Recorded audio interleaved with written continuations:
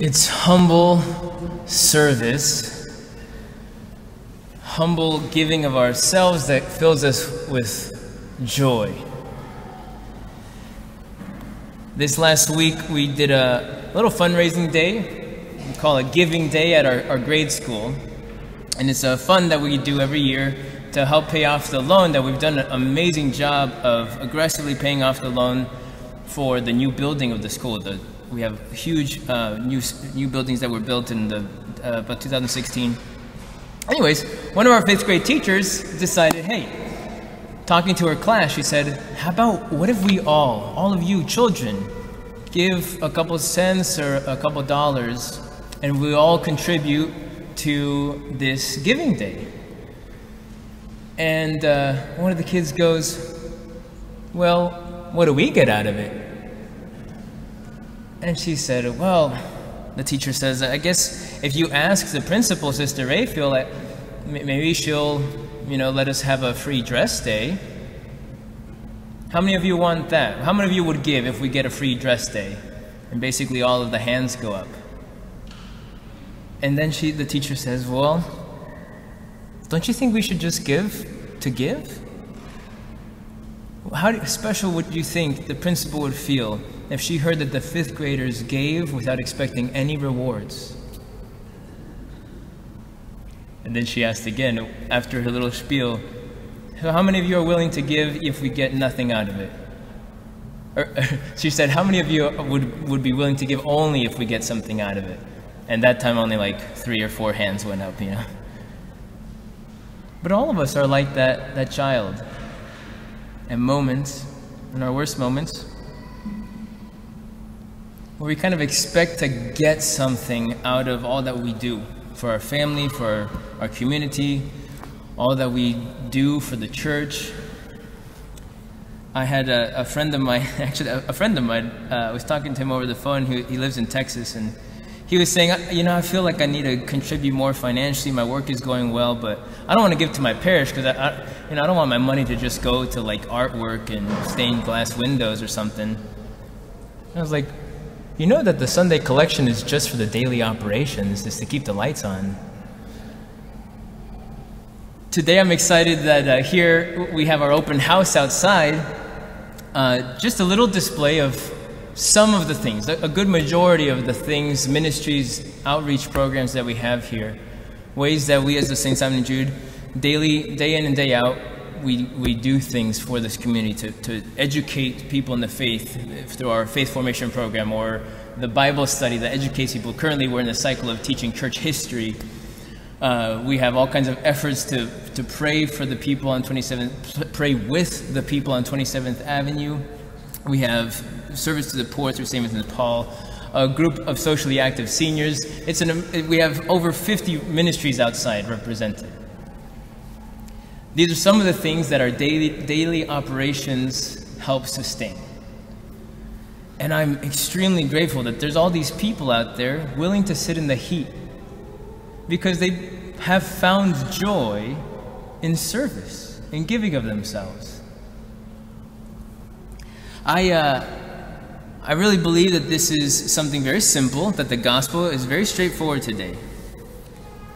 That we can all say at the end of our life, no matter how much we give, no matter how heroic, we can only say, I've simply done my duty. I've simply served. I've done what's been asked of me. I only do what Jesus wants.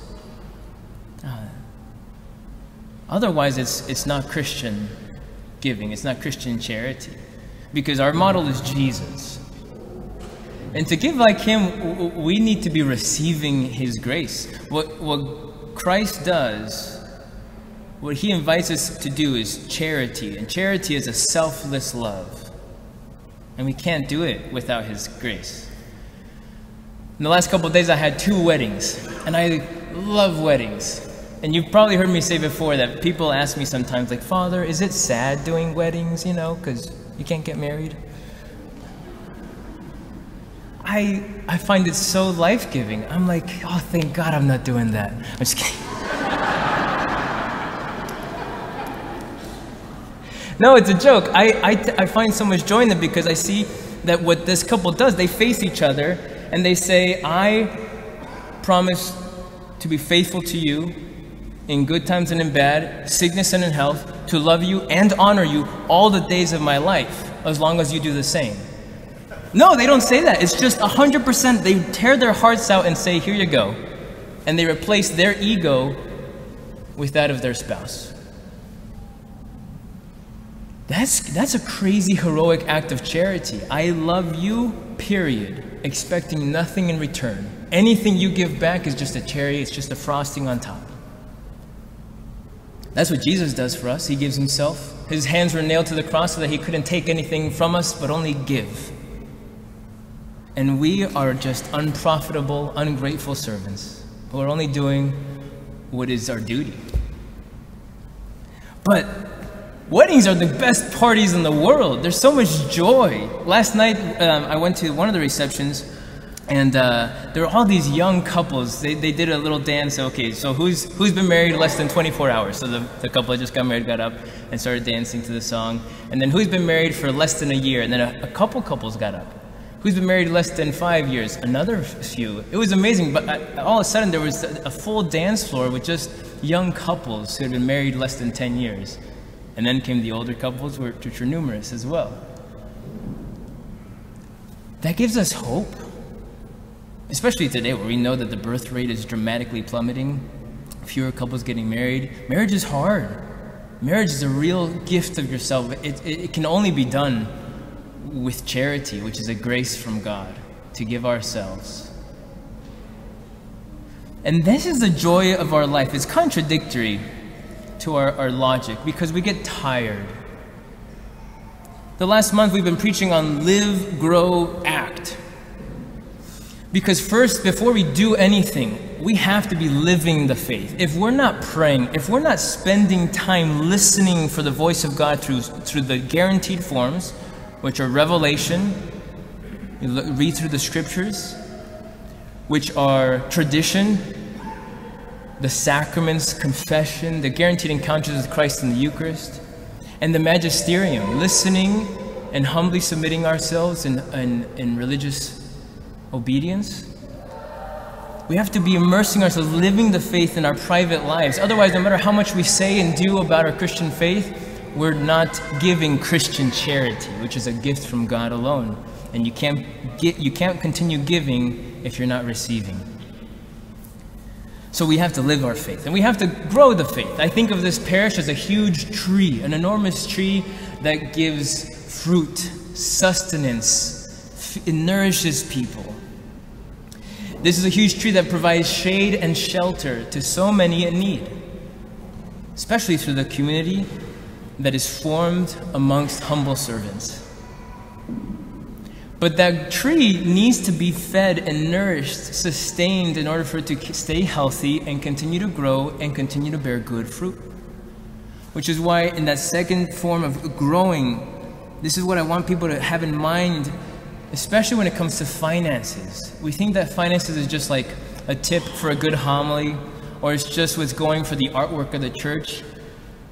But the staff here, there's many who do so much to organize the work that's done in this community, and they don't eat money. I mean, they don't eat for free. They need compensation, and then all the things that we do cost money. The printing of materials, the food that's given to the poor. It's amazing what's done here, and I'm so grateful that so many give generously and have kept this place growing, and I hope we continue that for years and years and years to come. And of course, we have to act on what we believe. We must live it, we must contribute to the growth, and we must act on our faith, do deeds, good deeds. Even those who are homebound and bedridden, I've seen do charitable acts of mercy, one through their spiritual acts of mercy, through their prayer, specifically for people, but also through their smiles, their generosity to those who are working hard to serve them. But all of us who are blessed with better health, how are we being the hands of Christ, the feet of Christ? How are we bringing good news to others? That's part of why we have the open house today. So you might be open to listen. If the Lord speaks to you, I hope you respond generously. Friends, we're called to give without counting the cost. For as the prayer of St. Francis says, or what's called the prayer of St. Francis, it's a very modern prayer, but it's a beautiful one. The prayer of peace is sometimes called. Lord, make me an instrument of your peace, not a human peace. There's a peace that can fuel people, even when they're physically exhausted, even when they're emotionally exhausted. There's a peace that keeps us going strong.